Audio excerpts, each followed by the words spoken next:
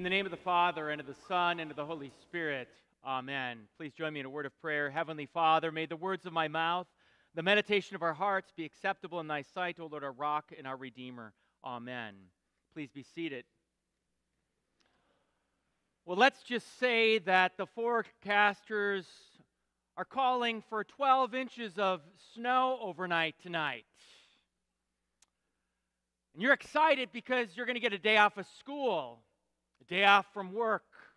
So you go to bed very excited, firmly believing that tomorrow you're going to sleep in, stay home, and enjoy the day at home.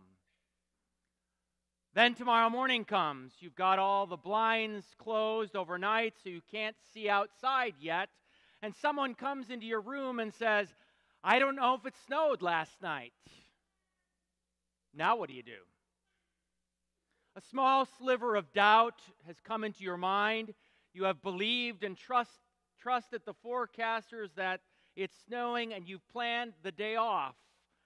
But what do you do with that bit of doubt? Do you pull the covers over your head and say, no, it snowed? I believe it snowed. You can't tell me otherwise.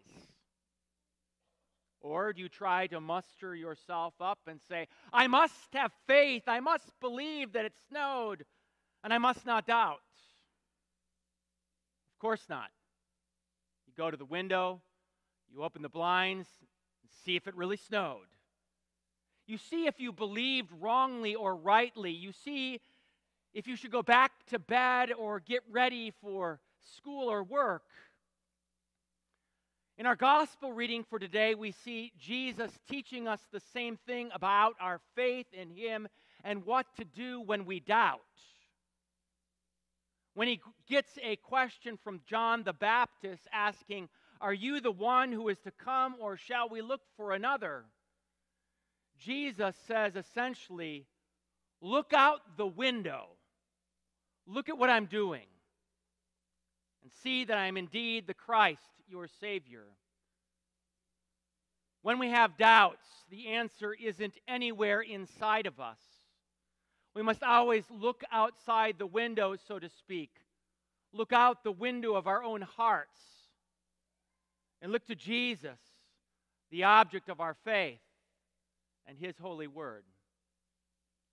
Now that might sound simple, but it's a big deal right now because there's a lot of doubt and skepticism in our world about Jesus. We've heard multiple times now that one of the fastest rising demographics in America right now are the so-called nuns. And I'm not talking about Roman Catholic nuns. I'm talking about those that declare themselves as having no religion, no religious affiliation at all. Many of those nuns are young people who grew up thinking they were Christians and believed in Jesus. Then at some point, they have decided that they don't really want to claim Jesus at all. They don't believe in Him. Where's all this doubt coming from, and what do we do with it? Recently, there was a pastor in one of America's largest, biggest, mega evangelical churches who all of a sudden left the ministry. He divorced his wife and declared that he didn't believe in this Jesus stuff anymore. And many people were left wondering, where did that come from? I read just another quick little story about a pastor from another mega evangelical church that left and became an atheist. He said he felt trapped every Sunday, telling lies in the pulpit about what he believed. But he found freedom not in Jesus, but when he left his church and attended his first atheist convention, standing in front of 1,500 cheering atheists while he told his story of his doubts and his conversion to atheism and his newfound freedom apart from Jesus. What do we do with that doubt? Pull the covers over our head and say, oh no, we must believe harder. It's not going to work. And then there's our own doubt all of the time for both you and me. Maybe you've had doubt if Jesus is really right about all of this sexuality stuff that we hear with transgenderisms and homosexuality and whatever else is out there. Maybe you've had doubts about that, if Jesus is really right. Maybe you've had doubt if there really is a heaven and life after death. Maybe you've had doubts about church on Sunday morning. Maybe you felt like you don't get anything out of it or it's not that important. Maybe you have doubts when you don't feel like praying or don't feel like reading the Bible. Maybe you've had doubts when you've read certain parts of the Bible, maybe the violent parts in the Old Testament, or those prophecies of Daniel or Ezekiel and Revelation. At any rate, what do you do with those doubts in your own minds and hearts? Well, I've already given you the short answer, which is to look outside of yourself to Jesus, the author and perfecter of your faith. That's what John the Baptist does. He looks outside the window of the prison cell and asks, Jesus, are you the one, the Messiah? And Jesus says, go and tell John what you see and hear. The blind receive their sight. Jesus does things only Jesus, true God, can do, with lots of witnesses all around. In John chapter 9, the religious leaders spend all day trying to show that Jesus really didn't give sight to the blind man who was born blind. But they can't do it. The evidence is too good and right in front of them. Jesus did something no one else can do. He gave sight to someone born blind. So look at Jesus. Look at what he does. He gives sight. He gives hearing.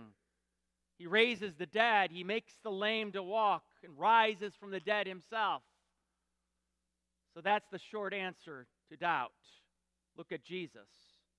But there are a few more different points that I would want to give to you today.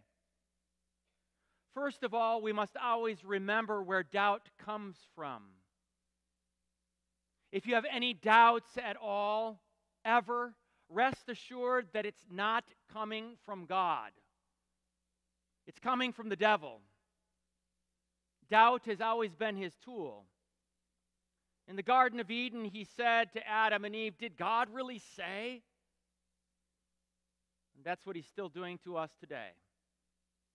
Every true claim about God that we believe, the devil is saying, really? Is that really true? So first of all, we must tell the devil where to go. I'll let you fill in the blanks. Secondly, if we have any doubt, we should make sure that we don't have what's called the coal miner's faith. Obviously, this is nothing about coal miners in West Virginia. But there's a story about an old coal miner who asked what he believed, and he said, I believe what the church believes. Oh? The questioner replies, then what does the church believe? And the coal miner answered, the church believes what I believe. And eventually, they gave this kind of faith its own Latin phrase in the early church. Fides carbonaria, the faith of a coal miner. That is not faith that will make it the long run. All of us Christians must actually know what we believe, teach, and confess. I believe what my church believes, or I believe what my pastor believes. It doesn't cut it.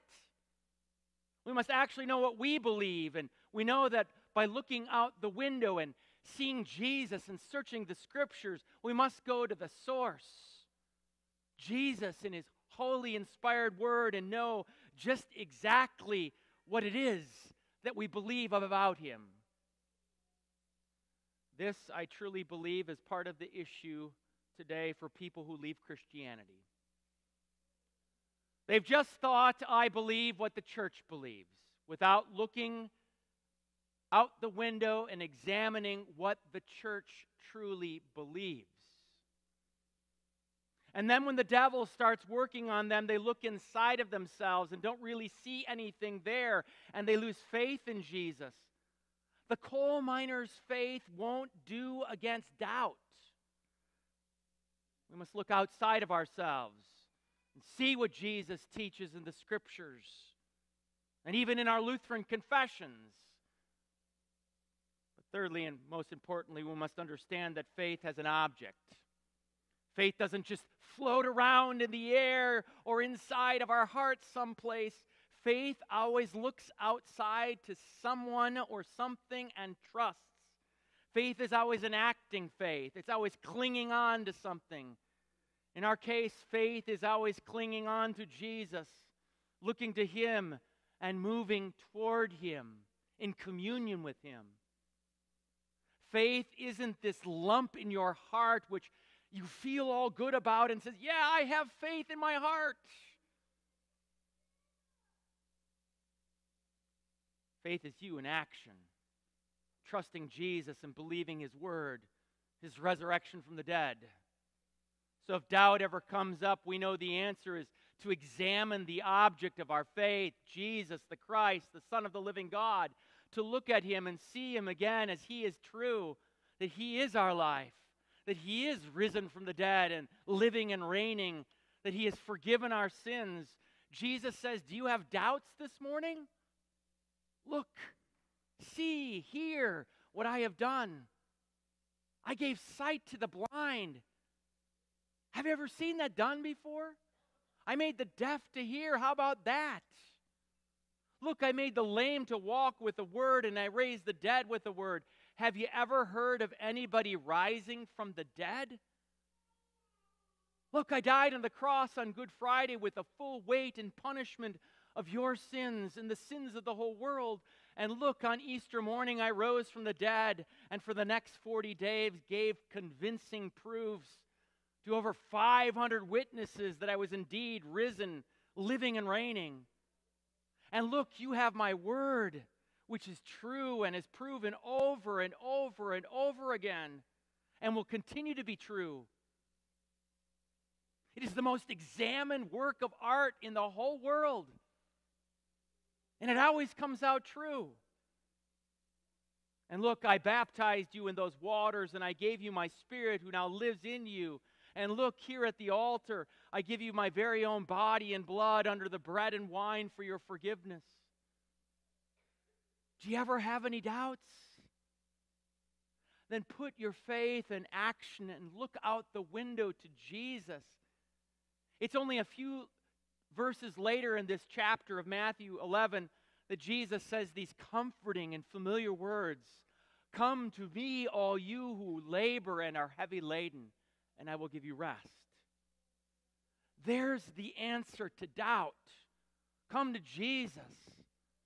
Any of you who are laden with heavy burdens and cares and anxieties, come to Jesus, and He will give you rest. Take my yoke upon you and learn from me, for I am gentle and lowly in heart, and you will find rest for your souls. Get up. Look out the window, and what you will see is all true. Jesus is the Christ, the Messiah, your God who has come to save you. In the name of the Father, and of the Son, and of the Holy Spirit. Amen. Now may the peace of God, which surpasses all understanding, guard your hearts and minds through faith to Christ Jesus, to life everlasting. Amen.